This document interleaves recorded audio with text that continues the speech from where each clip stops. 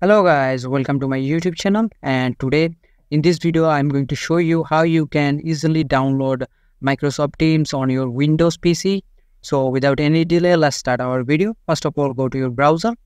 Any browser will do, but I am using Chrome. Here type Microsoft Teams and go there. And as you can see, this is their official website, microsoft.com. Just click the first link here. And in here on top you can see download Teams. Just click here, and after that here you can see the option download for desktop or download for mobile. Just click the option download for desktop, and now here is the two option, but Teams for home, Teams for work or school.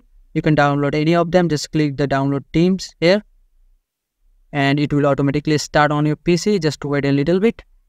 And now as you can see, the download is automatically started. Now after finishing the download, right click here and go show in folder here. And now double click here on the setup. And as you can see, my installation widget is already on the screen. And here it says downloading Microsoft Teams. It will take a few seconds or minute depending on your internet speed. The size of this maybe 150 MB, so wait a little bit until it's download.